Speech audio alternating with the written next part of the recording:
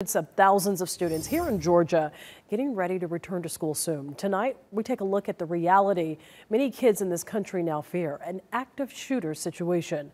CBS 46's Don Shipman is in Johns Creek tonight, where kids and their parents learned how to stay alive when the unthinkable happens.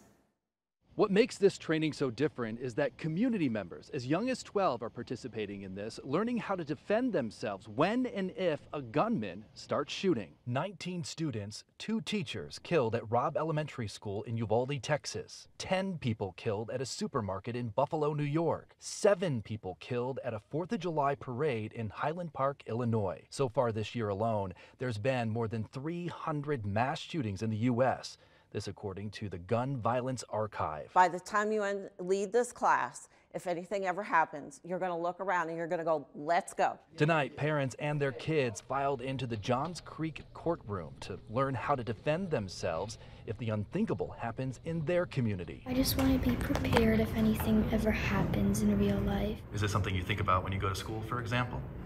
Yeah, I mean, anything can happen no matter how good the school is. Honestly, any people can break in. More than 70 people attended the training course. The course outlining what an average citizen can do in the event of an active shooter and what they can do before police get there to help them. Avoid, get out. The first thing, no matter what's going on, if you can get out, I want you to get out. Get out of the area. If you cannot get out, I don't want you to hide and I don't want you to play dead. I want you to deny access into the room. If you can't keep the bad guy out, Lieutenant Kalish says next you need to defend yourself. For students in a classroom, that could mean using a pen to fend off the gunman. You're going to be more scared than you've ever been in your life. You have to switch that emotion.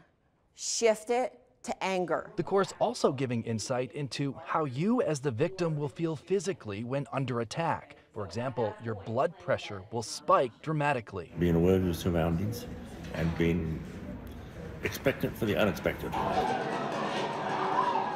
A reality for most Americans. Safety in a public space no longer a guarantee. A 90-minute course aimed at giving everyday citizens a fighting chance. Tonight's training is called Alert. It's given in cities all over the country to both police officers and community members.